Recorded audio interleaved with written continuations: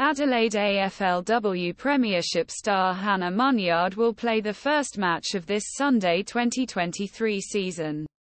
After successfully returning without injury, Crows made a change in its teams in 5 rounds, including Munyard against Gold Coast. Munyard, who won club's 6 flags, was shot for last 4 matches due to injury of hip before season.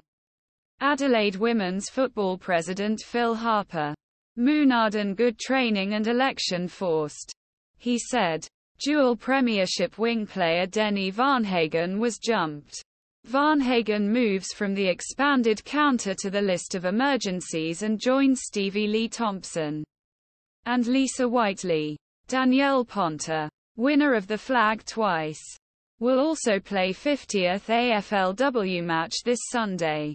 Adelaide seizes Gold Coast in Uval at 1600 on Sunday. In Munyard get out Varnhagen Adelaide's 5 rounds.